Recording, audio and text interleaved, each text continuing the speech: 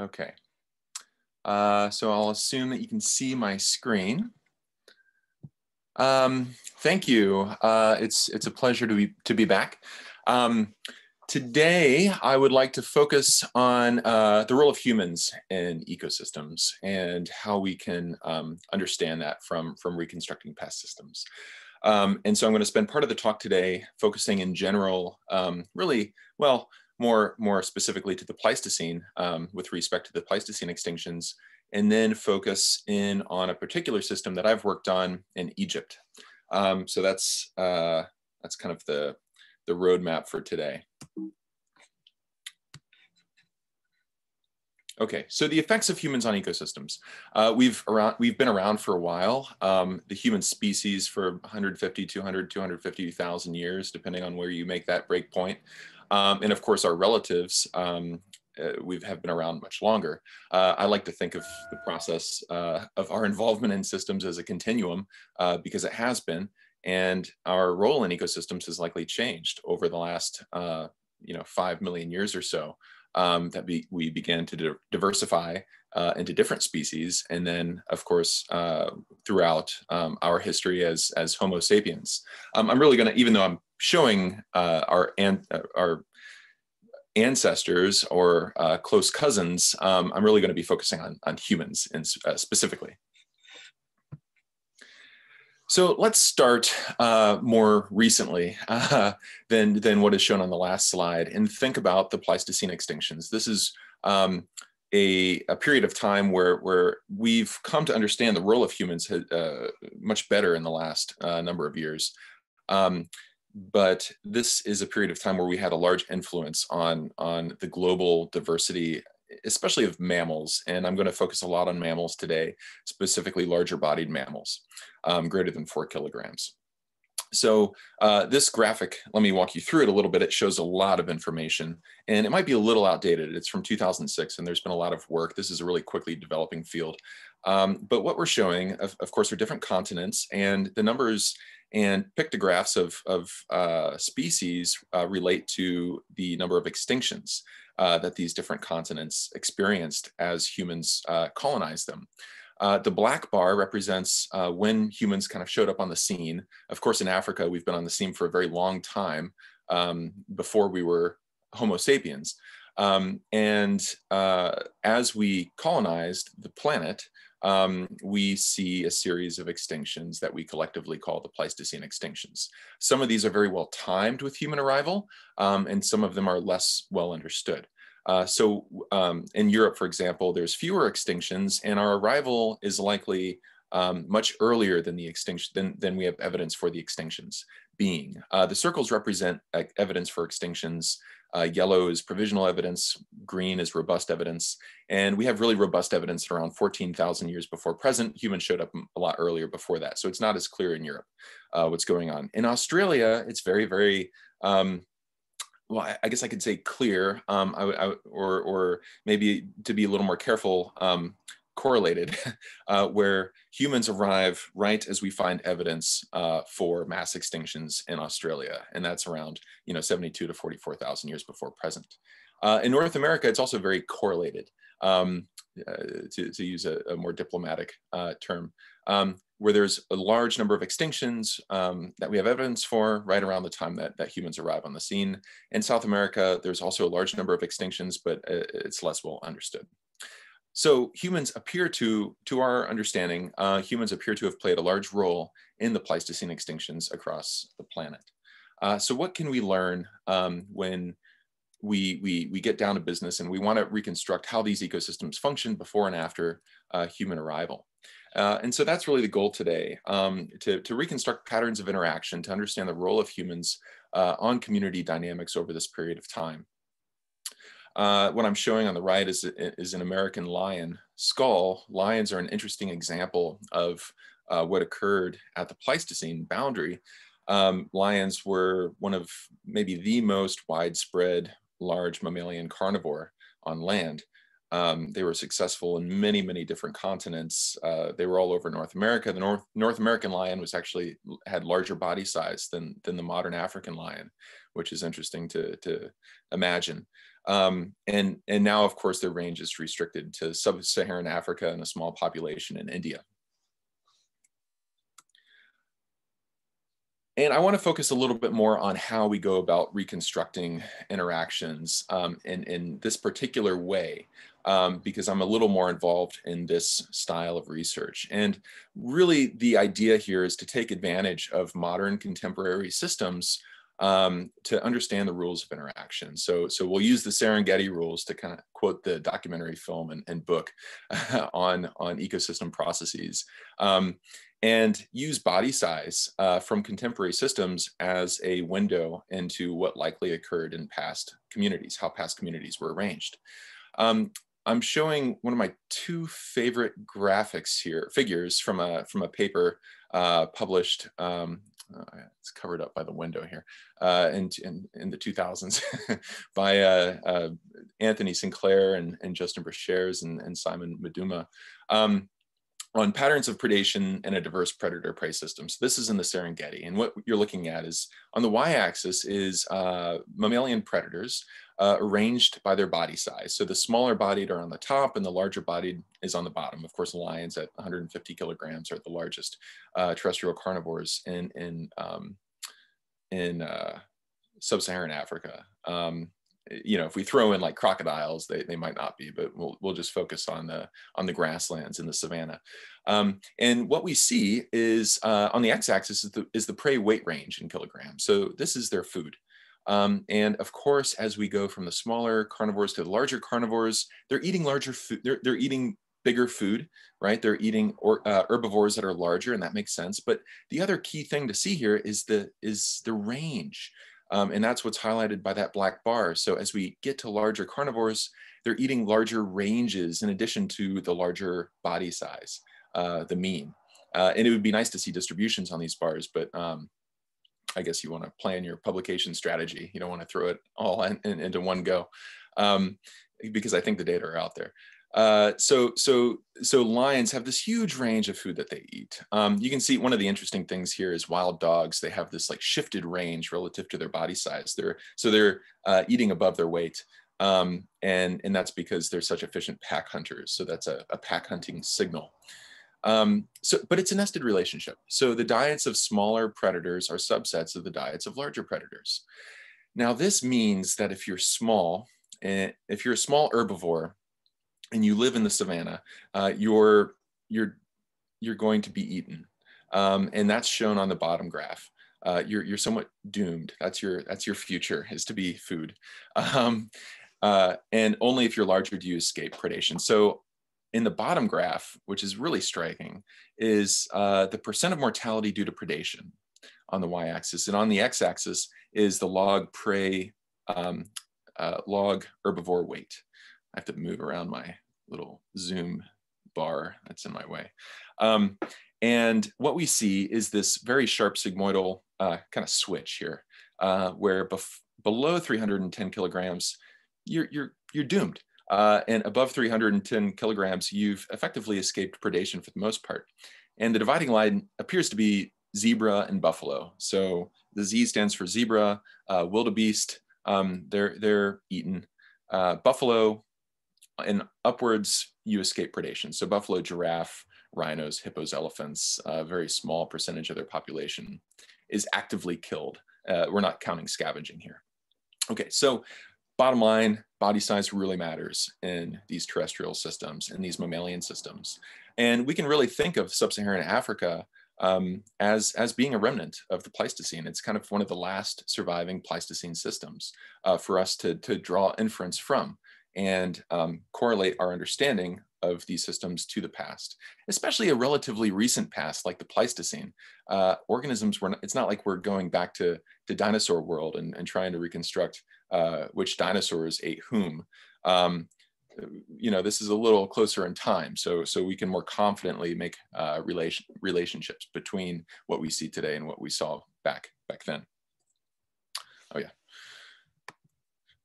Okay, so this is how we're currently doing this, and it's based on a method published by Rudolf Rohr I think in 2010, an American naturalist, where he establishes a logit function where the log of the ratio of the probability that there is an interaction between a predator and prey divided by the probability that there is not an interaction between predator and prey is a function of the mass ratio between predators and prey.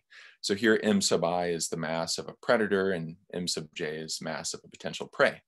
And you can see that there's three different terms here, one of which is squared and one is linear and one is constant.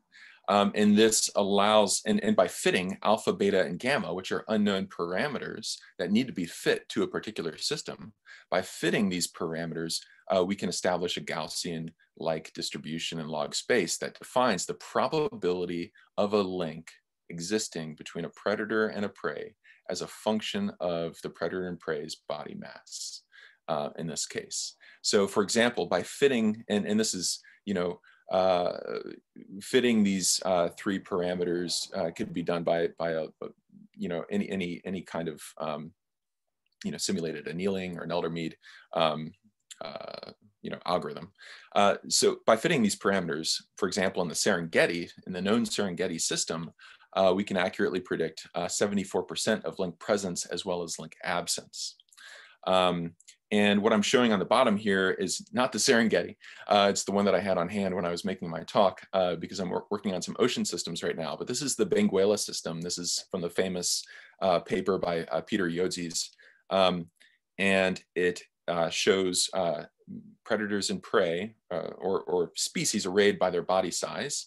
And the known trophic interactions being the darker colors, the darker squares in this adjacency matrix, and the predicted probability of an interaction overlain on top in the color. So by feeding in a known adjacency matrix, we can fit these unknown parameters, alpha, beta, gamma, and derive a equation that tells us the most likely, the probability of an interaction given body size ratios.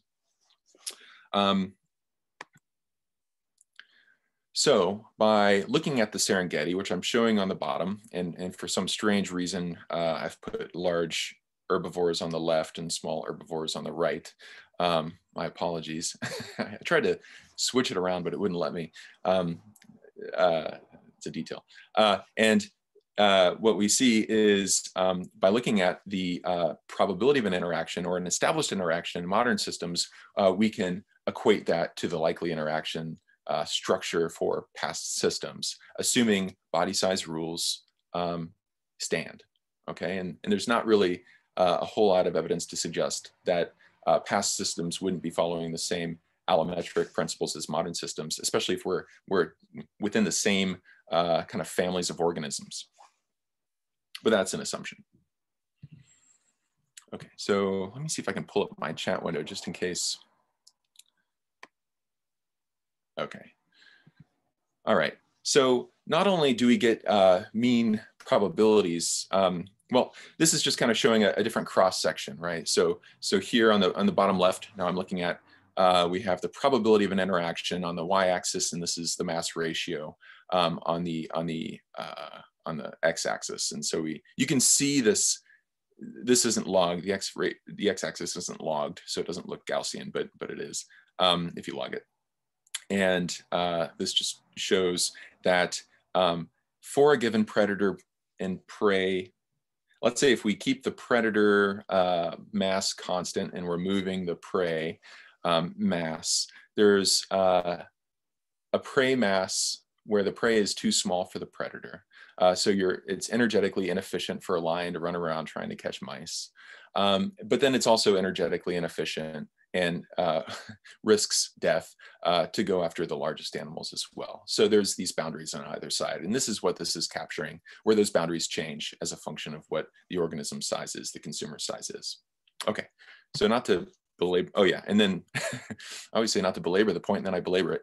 But then when we expand this, looking at prey mass by predator mass, we can picture this in 2 dimensions, and you can see how the probability of a link is changing and captures that nested relationship that we see in the Serengeti. So this is one of the important things that this is capturing.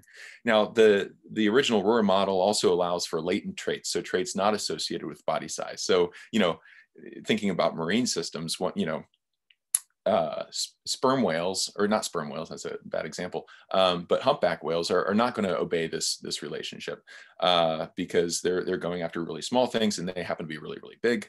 And so there are other latent traits that are not body size related that you could account for using this type of approach as well, that I'm not going to go into.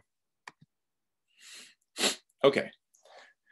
So the questions that we want to address here is, how do changes in structure translate to dynamics? So if we take modern Serengeti systems as kind of the baseline and use it to reconstruct Pleistocene systems to get the structure of interactions, and really these are probabilities of interactions. So when I say reconstruct a Pleistocene system, I'm really talking about a large number of potential systems that fit those probabilities.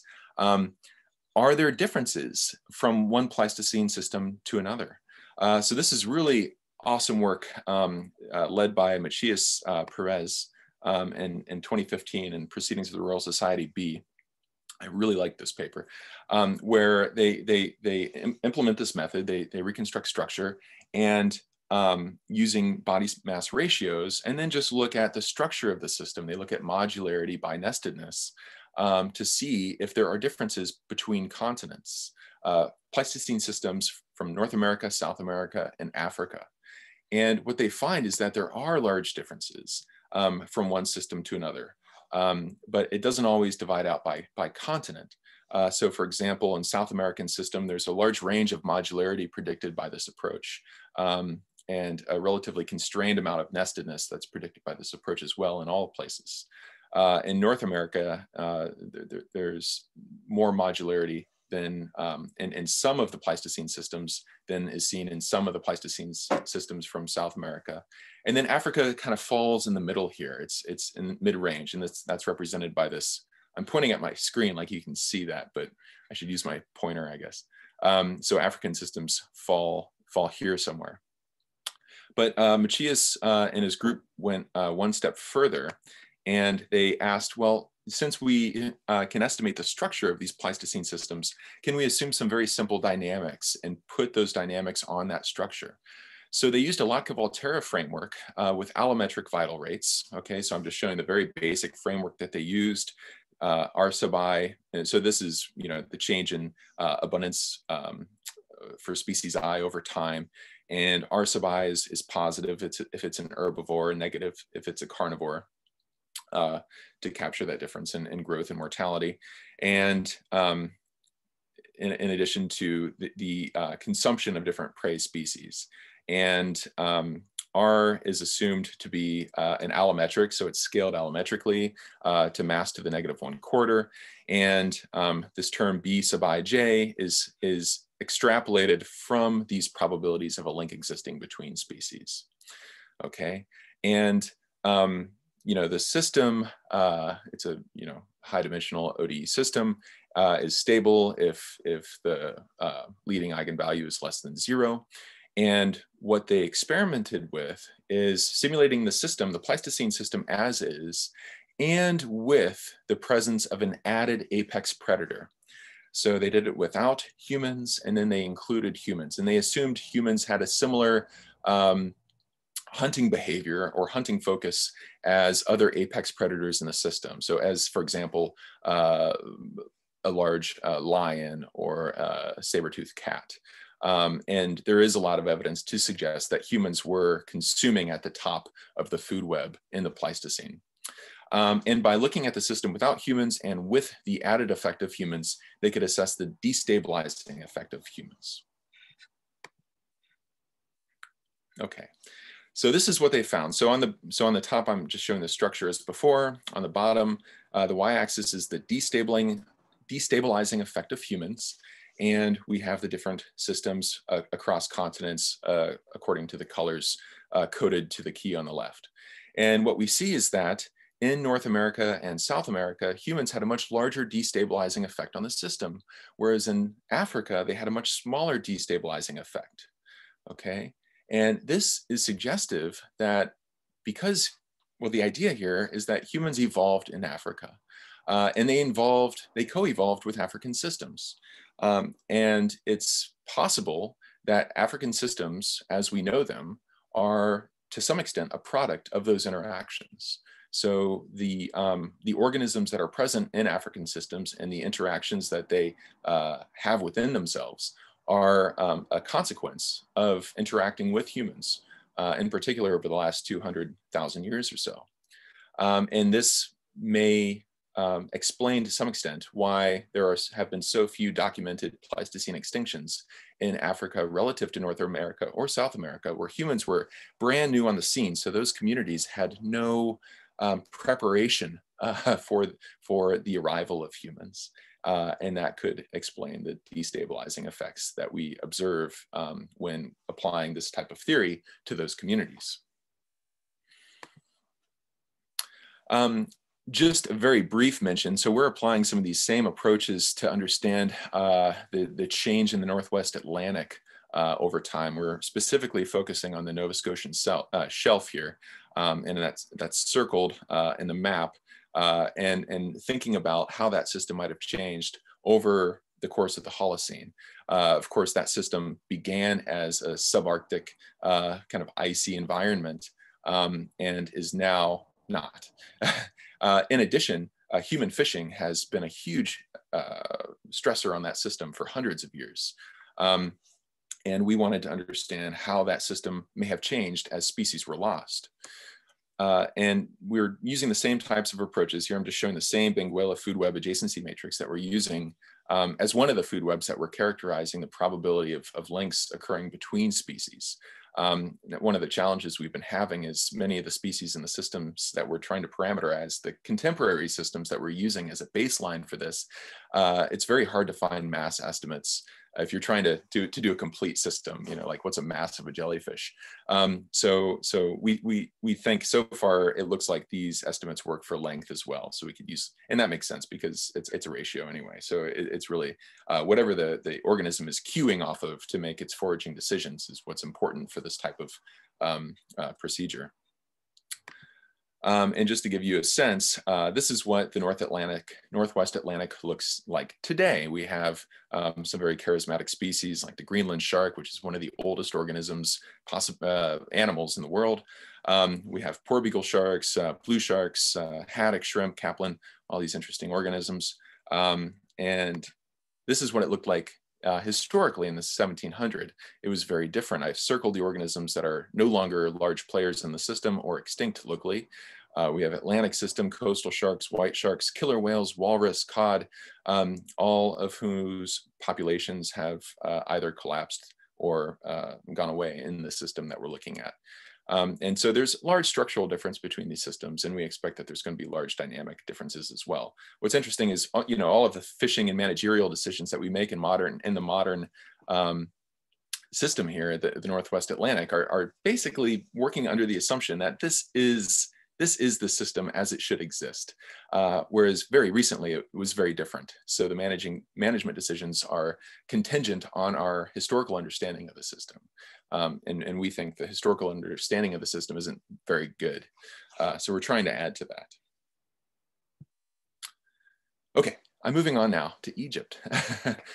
This is a beautiful palette at the Ashmolean Museum that's dated to the pre-dynastic era in Egypt. And what it shows is among some mythical organisms, there's many, many modern species that are no longer in Egypt. So it's a portrait of the past, where the past is very different than the present. And Egypt in the pre-dynastic era was a very different place. And our goal here is to reconstruct the patterns of extinction, to understand what Egypt looked like before and use that to inform how Egypt operates today. And this is common. We have bared witness, sorry, as I hit the table. We have bared witness to these changes as humans, and we've documented these changes in many different places. This is This is a cave in Spain and a pictograph of a bison. Of course, there's cave paintings all over Europe and many other parts of the world documenting organisms that no longer live where they live. Sometimes organisms that are extinct.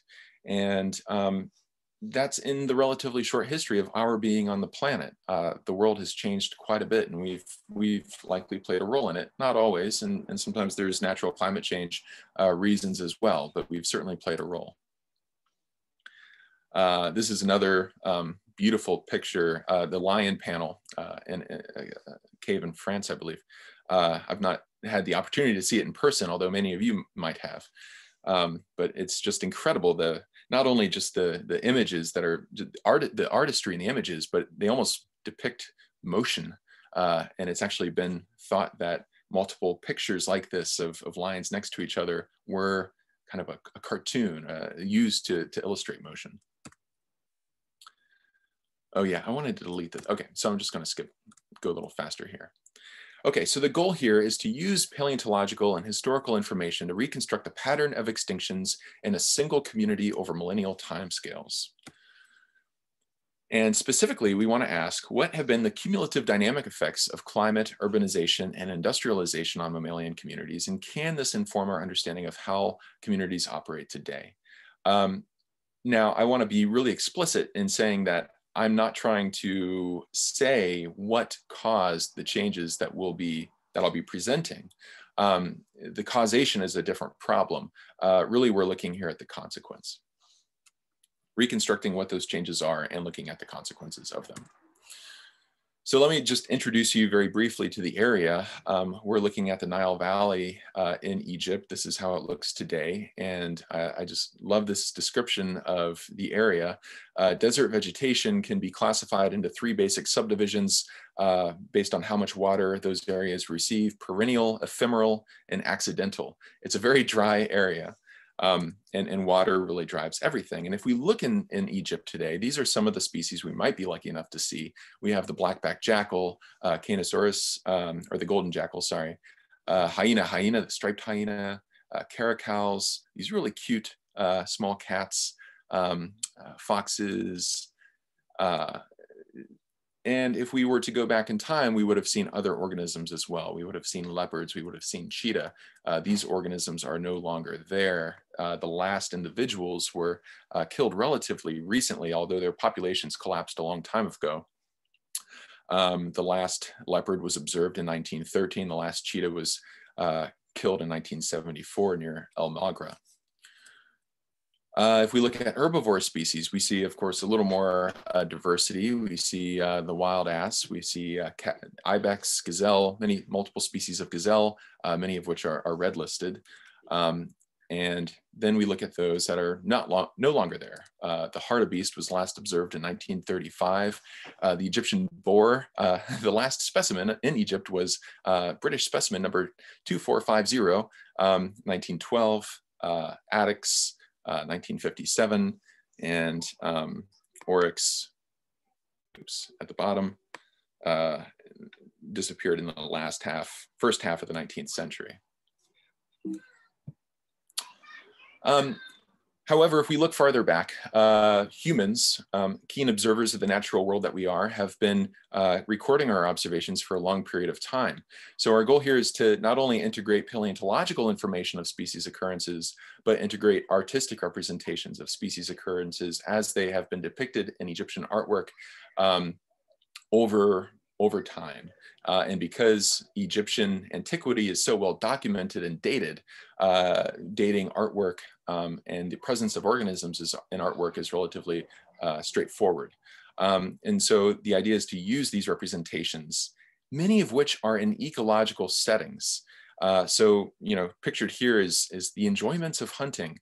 And we see, herbivores being hunted by dogs, but herbivores in their natural environment being hunted by Egyptians. And what we're going to capitalize on are these ecological depictions of organisms rather than religious iconography.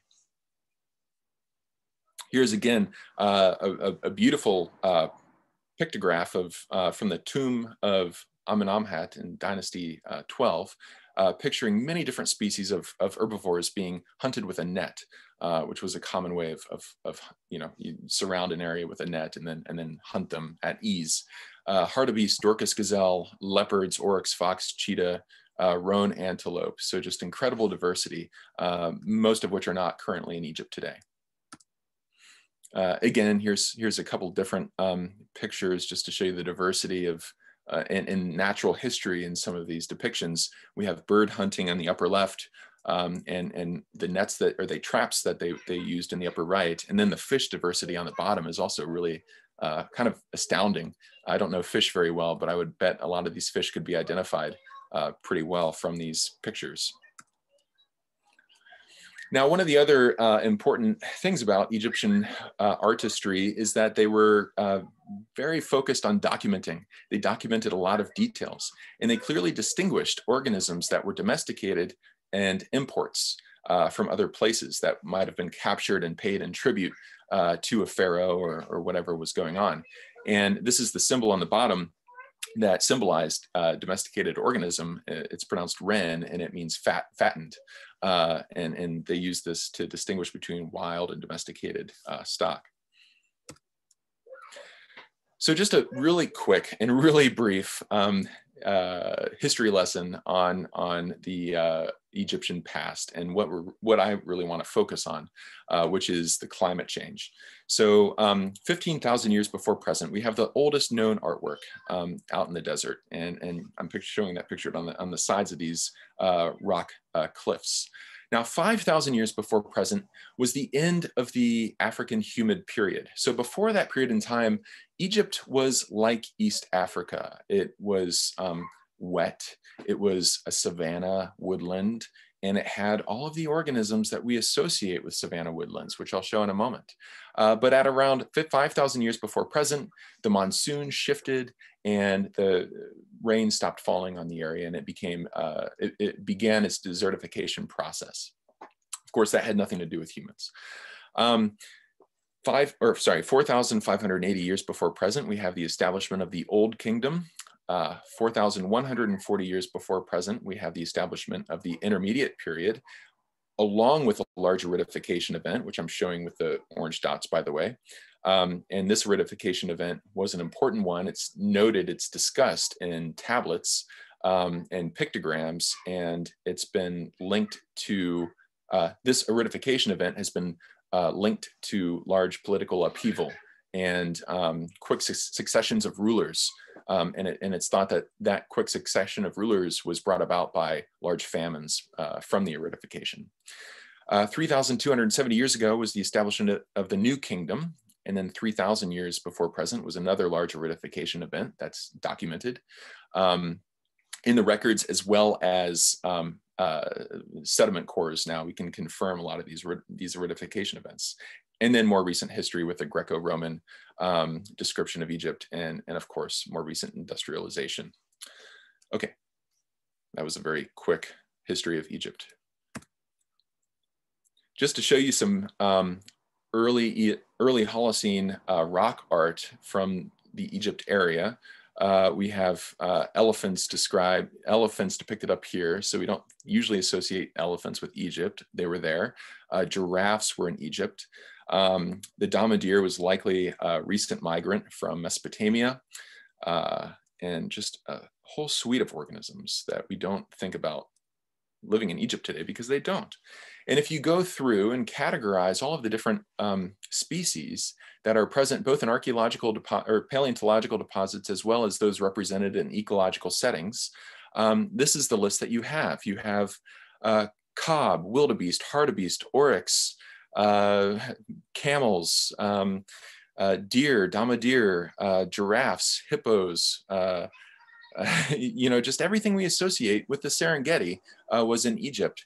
In terms of the carnivores, we had striped hyenas, spotted hyenas, cheetahs, leopards, two distinct species or subspecies of lion, a short-maned lion and a long-maned lion. And I'll get to that in a minute. And that was distinguished apart from being male and female. And there's, well, I'll get to it. I'm getting ahead of myself. But if we go through time and document when these organisms disappear from these ecological depictions and from deposits, we can build a pattern of extinctions, and we can put error on that too to account for organisms being depicted after they've gone, right? And so what I'm showing here is the first appearance and for some organisms, but primarily the last appearance of these different species, which is the black circle. And then the color that's overlain on top is the probability of extinction. So where we have a last appearance, we have a gradually increasing probability of extinction following their last appearance, okay? And so it's a very particular pattern. And so that is what we used to infer changes in food web structure over time. Now, I mentioned that there's two subspecies of lion, a large-bodied long-maned lion. I gotta keep an eye on the time because I get trapped in Egypt stories here. A large-bodied long-maned lion and a smaller-bodied short-maned lion.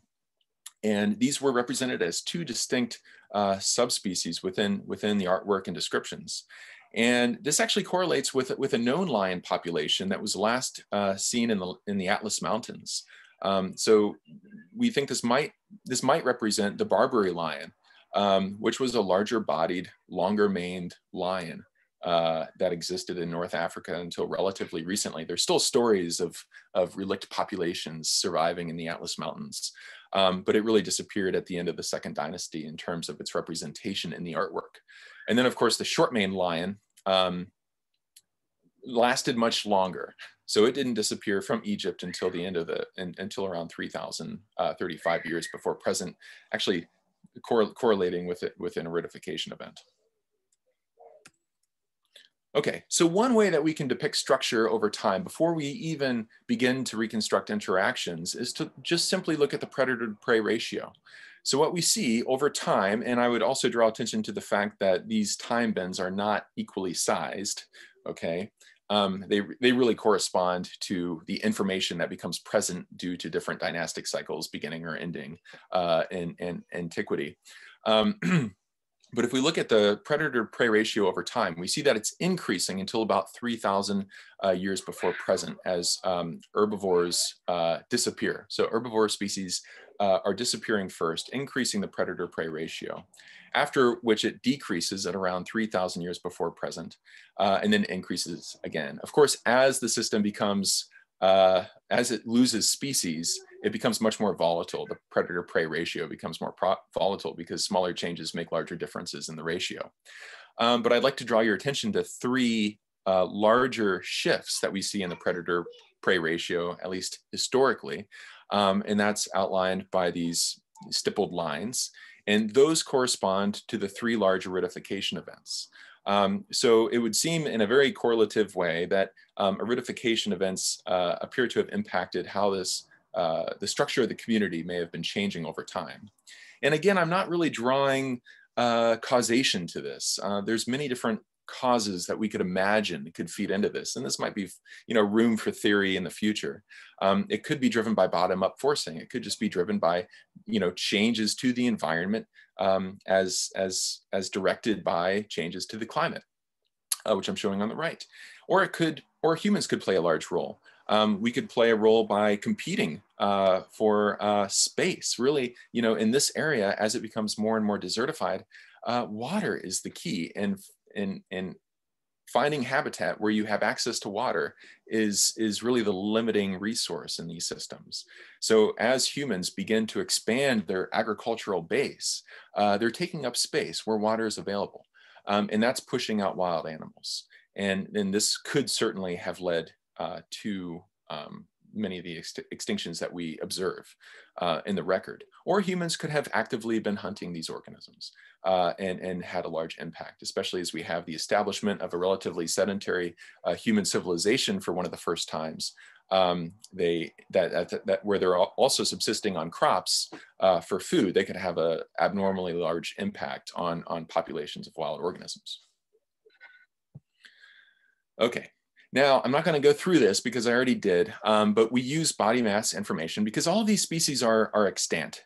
So we know the sizes of these organisms, and from their body sizes, we can reconstruct the probability of a link existing between them and then build series of food webs that we think best represent these systems. Dynamics. Okay, so this is kind of the fun part, and I know you guys have had awesome talks about dynamics so far. We wanted to not only reconstruct food webs, but say something about the stability of those systems. And we wanted to see how stability or measures of stability might have changed over time. To do this, we used an approach called generalized modeling. And I've got a couple key citations on the bottom. This was really pioneered by Thilo Gross in 2006 and later in 2009 with and then we have a description really focused on ecological systems in theoretical ecology in 2011. And I've been meaning, I'll try to make a reference list for all of these things that I'm citing. I'm not doing a very good job of reporting what journal they're in, but I'll make a reference list for all of the different things that I'm talking about for those of you who are interested that I can make available. Okay, generalized modeling. So, this is really useful where we know the architecture of the dynamics of the system, but we don't know the functional relationships that are embedded within that architecture. So for example, let's consider an ecological system where we have the change in biomass over time. So B is biomass.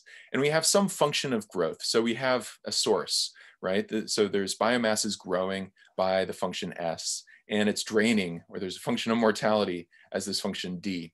But we don't know the specific nature of these functional forms. This actually might better represent our knowledge of the system. And this is particularly true for past systems where we really don't expect to know the exact architecture of the system, or at least we don't want to assume that we know. The problem is, of course, we can't simulate a system like this, and we can't solve for its fixed point or steady state. So what can we do with it? We can do quite a bit, actually. The method, very simply and generally and quickly, is to establish B star as a variable representing all internal equilibria of the system. So these are all non-negative, non-zero equilibria that represent states where all of the organisms persist in our system. Okay, but it's unknown because we don't know the functions. We can then define a new set of parameters representing the normalized variables of the generalized system. So here we're defining little b as the biomass divided by the biomass at steady state, which is unknown. A little s of little b is the growth function of the biomass divided by the growth function of biomass at the steady state. And little d of little b is the mortality function divided by the mortality of the biomass at steady state. The important thing about all of these new parameters, these normalized parameters, is that steady state, they're all equal to 1. And that helps us a lot. This allows us, this normalization procedure of the generalized system allows us to extrapolate biologically meaningful, and this is the key, biologically meaningful and relatable coefficients, terms, variables, etc. So here we see that when we set the system equal, so when we set the normalized system equal to 0, right? So assess the system at steady state. Little s of b and little d of b, I'm getting covered up here. So this term and this term become 1. And we have this simple relationship of s star over b star, which is just a constant, is equal to d star over b star, another constant. And we'll just define this as the turnover rate at steady state. So this gamma here is directly biologically meaningful. It is the biomass turnover rate at steady state, and it's equal to the normalized function of growth minus the normalized function of mortality. Okay, so we've taken this general system and we've normalized it, okay? Now we want, and then we've redefined some of the constants in the system to be biologically meaningful. But now we want to assess the system's stability. And what's our interpretation of, what can be our interpretation of this? So we're going to perturb it, and we're going to look at the conduct linear stability analysis as we would to any other ODE system that we might investigate. So we're going to look at the change in d little b over dt as a function of little b, with respect to little b, and this equals the single eigenvalue of the system. And we simply take the derivatives with respect to little b across the different elements of the system.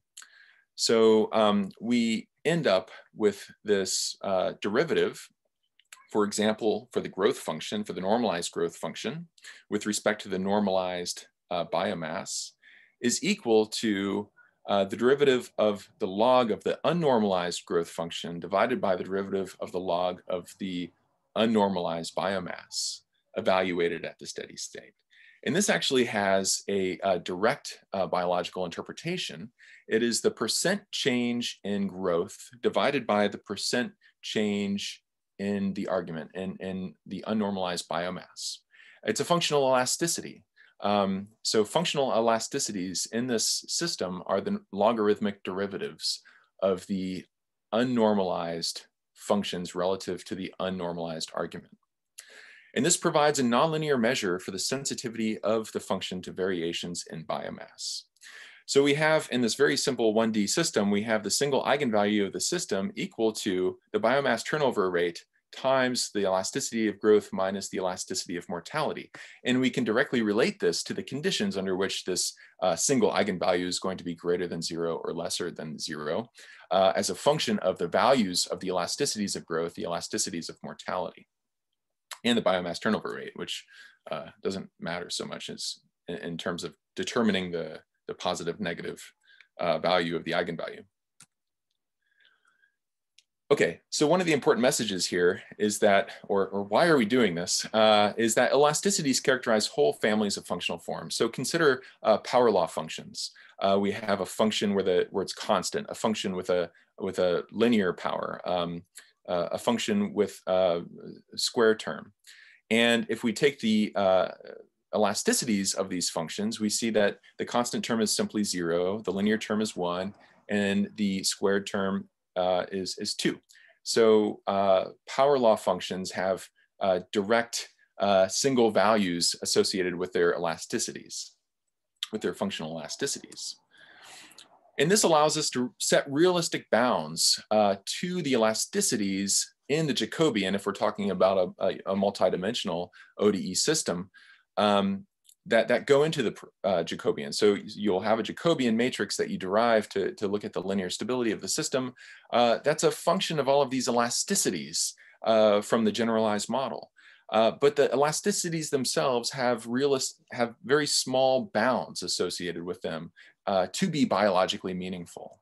And that really sets a lot of constraints into the system, so you can more efficiently search across combinations of parameters that are biologically realistic and get a better sense of what the stability of biologically realistic systems is, given the architecture fed into the generalized model. More complex functions have elasticities that are functions of the unknown steady state, but also range between small ranges of values. So for example, an elasticity that's more complex, that might be a function of the unknown steady state, may only realistically be able to vary between 0 and 1, or between 1 and 2. And this really sets lots of constraints that enables us to more effectively search biologically reasonable space. So just to kind of depict this as a cartoon, if we're doing a random matrix type of approach, we have a large parameter space to search across to get a sense of the stability of the system. However, the generalized modeling approach allows us to subdivide this large parameter space to biologically meaningful units, so we can more efficiently search across the system and ignore parameter combinations that are biologically unrealistic. Okay, so now that we've done this, we have, I'm pointing at my screen again. We have a large system of many interacting species, and we have, so change in the abundance of species I over time is equal to the growth of I if it's an herbivore, plus the growth of I if it's a carnivore consuming many other herbivores, minus the mortality of species I, if it's a carnivore, or minus the predative loss if it's an herbivore. We normalize that system to a steady state. So this is just kind of the higher dimensional version of what I've already shown you, but all of the principles are the same.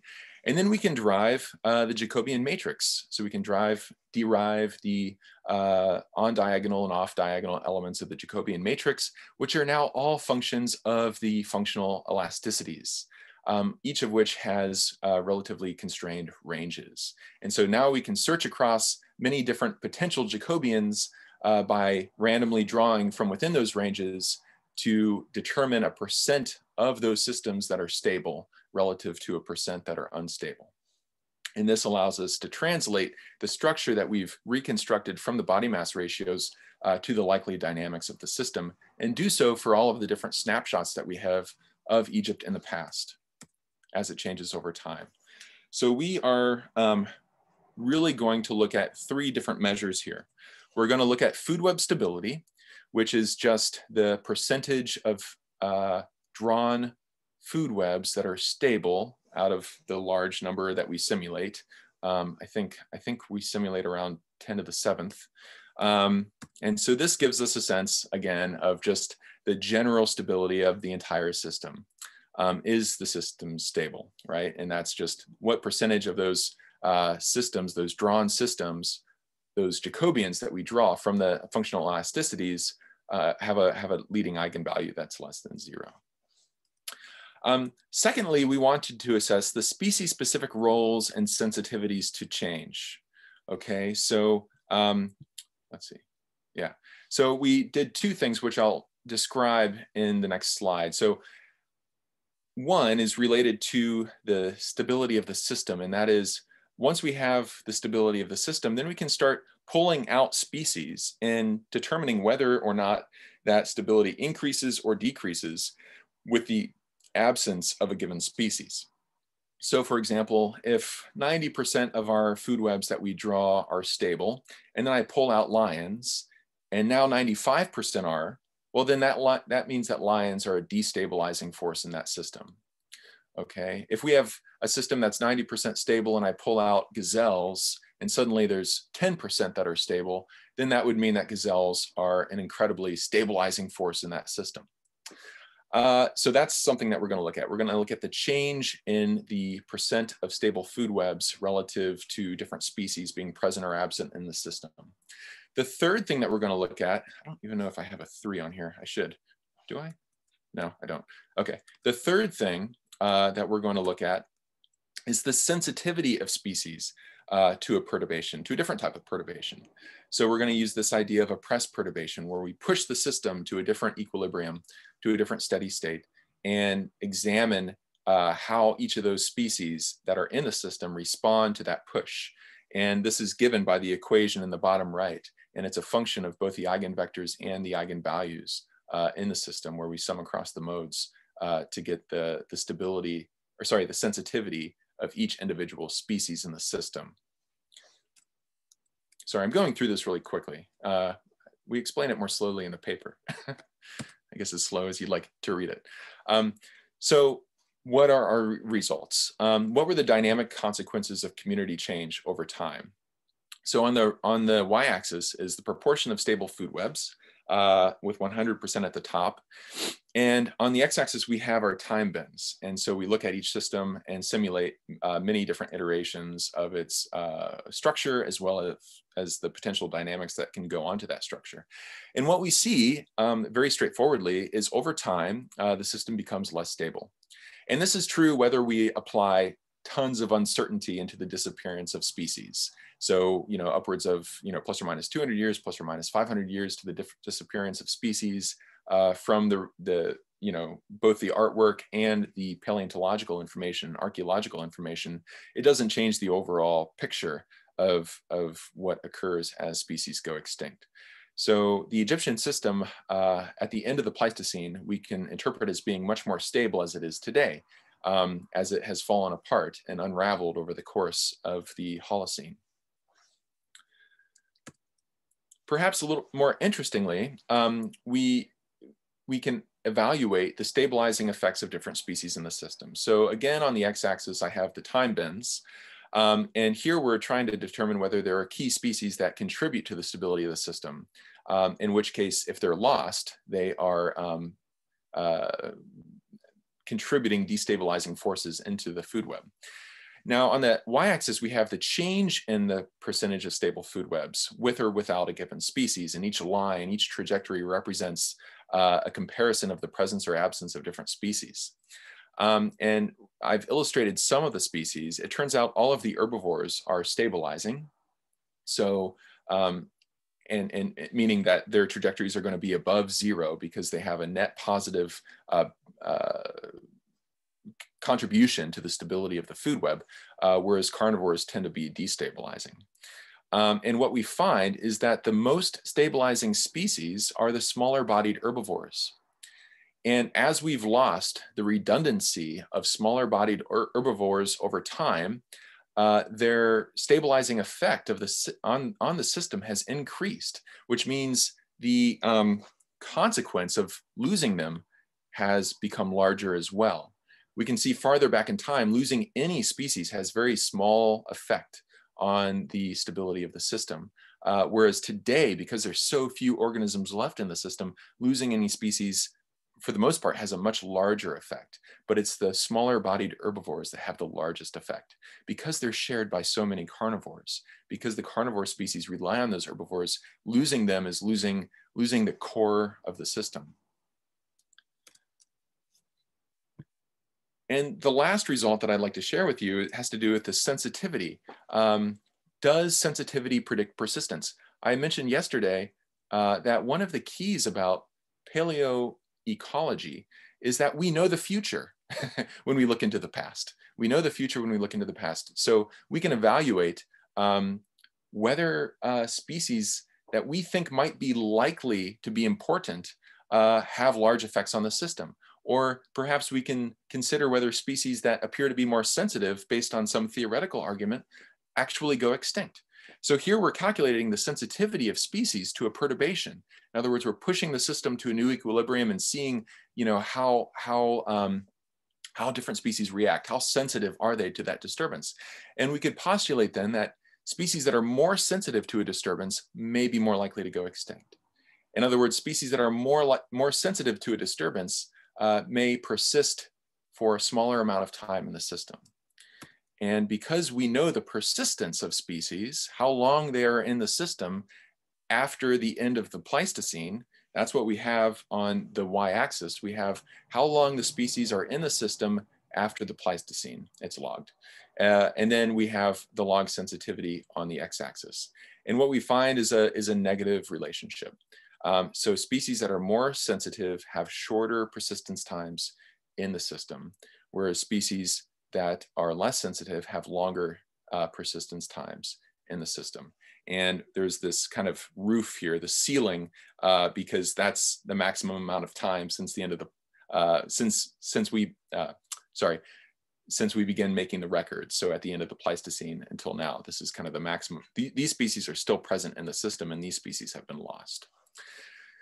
So what have we found? We found in Egypt, as the system has unraveled in the presence of all of the changes that have gone on in Egypt, both climate, human-induced, everything added together, we found that with the unraveling of the food web has come decline in stability. And that there are key species that have played a larger role than others in determining whether that stability is eroded or not. And finally, the sensitivity of these species, which is again a consequence of their structural relationship within the food web, as well as the elasticities that we attribute to them through this generalized modeling perspective, that the more sensitive species are, the less likely, the less length of time they are expected to remain in the system. So persistence in this case is predictable. Okay, so moving on into the future, right? We think these community level frameworks are vital for understanding how our ecosystems are expected to change in the face of these traumatic events that they witness over long periods of time. And of course, you know, we've looked into the past, at mass extinctions in the past, and we've seen large changes in food web structure and function on either side of extinctions. And today it's important to note, not to end on too sour of a note anyway, but that we're in the sixth mass extinction. All evidence points to the fact that we are in the sixth mass extinction. And so building upon paleontological insight, I think, in my perspective, is vital, absolutely vital for having a sense of what to expect in the future. Yeah, so if there's any time, I'm happy to take questions, and then on Thursday, I'll really switch gears and take a much more a close view of how energetic constraints can give us insight into systems that are no longer around, that are extinct. So thanks so much. Thank you so much, Justin, for the very nice lecture. So yeah, sure, there is a bit of time for questions. So if anybody has any question, you can either raise your hand or write it in the chat as usual.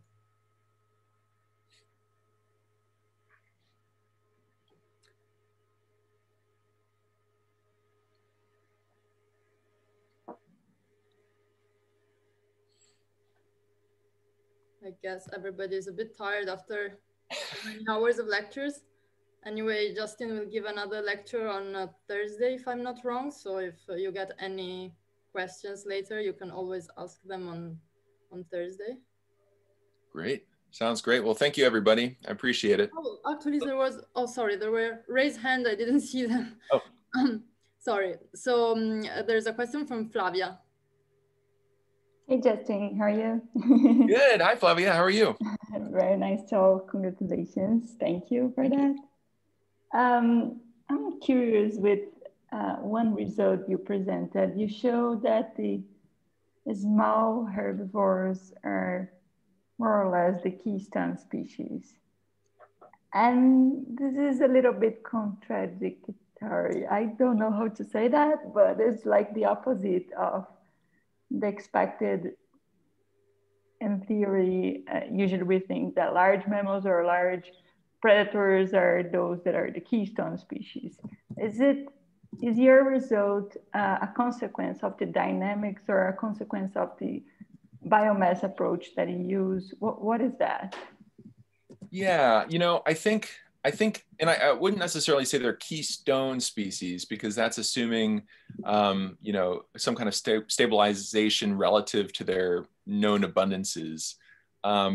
But yeah, they're key to stability, but I would say they're only key to stability in the systems that we were looking at recently. So it's only after the systems are unraveled that they really become that important. But if you look at a fully fledged system, so if you go back to the end of the Pleistocene, which is very Serengeti-like, they, you know, there really aren't any species that make a large, that have a large impact on stability when they fall out. And so I guess I would argue that that is an artifact of the unraveled state of the system. And that perhaps only very disturbed systems will observe that importance for the smaller bodied herbivore. But, you know, even in these large systems, and I think that's because of redundancy. You know, if you look at that, that mortality graph in that Sinclair paper showing that sigmoidal relationship to the probability of predative mortality, the smaller animals are getting hammered, but there's a lot of them. And so if one goes extinct, you know, I can't find a topee, I'll go after Thompson's gazelle. But if there's only Thompson's gazelle, then I think that would be a very different situation. Okay, I see. Thank you. Okay, there is another question from Matteo. Hi, yes, just a curiosity. To what extent you can think the sixth mass extinction is similar to the others? Because essentially it looks like there is a factor which is the prevalence of humans, which is might be different from the other extinctions? Yeah, that's a really good question. And I'll be wading, and I guess to answer that, I'll wade into things I don't know a ton about. Because a lot of people are working on this, right? Just determining whether or not we're actually in a mass extinction, which has a lot to do with figuring out extinction rates and projecting into the future, into a very unknown future. I guess if anything, I would think that the rate of the extinctions that we're experiencing today is probably a lot faster than the rate of extinctions experienced in the past, which are kind of unknowable. You know, the Permo-Triassic mass extinction likely occurred over hundreds of millions of years. Or sorry, not hundreds of millions of years, you know, millions of years, or hundreds of thousands of years. And because it was this kind of gradual change to the climate brought on by these massive volcanic events, the KT extinction might have been a lot faster, the asteroid impact, but you know, we don't really know how the extinction rates changed for different taxa afterwards. But it, you know, we've had a huge impact on a relatively short time scale. And I would say if anything's different, it's faster. We're more efficient than volcanoes. So in terms of, you know, contributing to extinctions. So that would be my guess. But I know a lot of people are working on trying to understand how the current mass extinction, if it is a mass extinction, and it does seem like it is, compares to prior extinction events. Thanks. Okay, I still see the raised hand of Flavia. I don't know if she has another question or if she didn't unraise her hand. Okay, it was not a question.